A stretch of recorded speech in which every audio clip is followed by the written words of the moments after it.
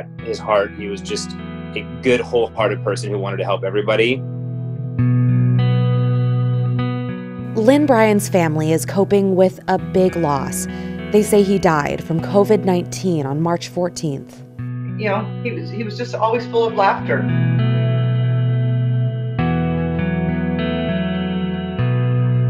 Oregon state health officials aren't releasing the names of people who died from COVID-19, just their ages and where they died.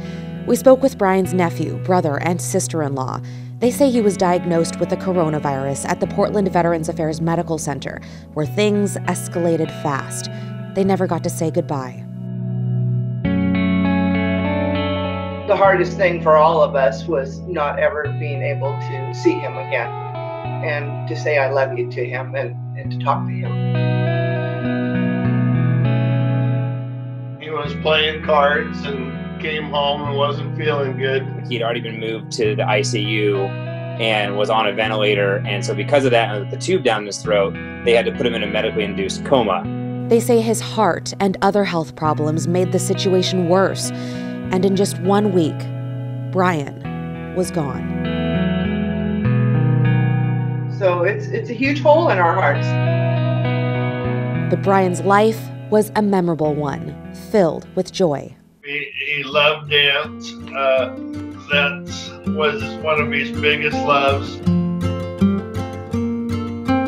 He was a big proponent of just dance.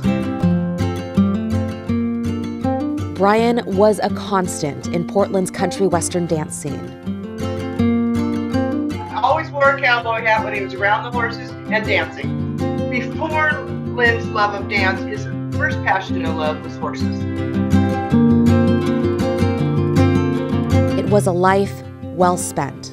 Just a glowing, bright light of fun and joy.